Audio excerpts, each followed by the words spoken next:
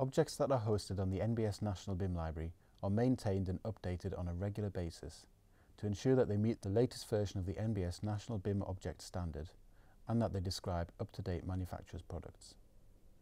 If you've used objects in a model and they've subsequently been updated on the library, you're able to update these objects in the project you are working on. To begin the process, I will select the Update Objects option in the NBS tab. The Update Objects report displays and shows all of the objects that have been updated since they were added to my model. It is not possible to update system families in the model, and as a result they will not be displayed in this update report.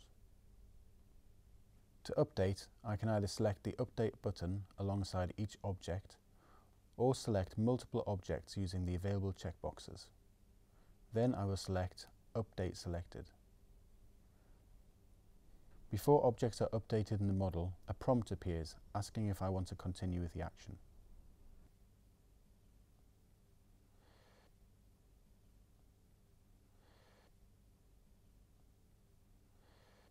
After updating objects in my model via the Update Object report, all existing parameters and values are overwritten.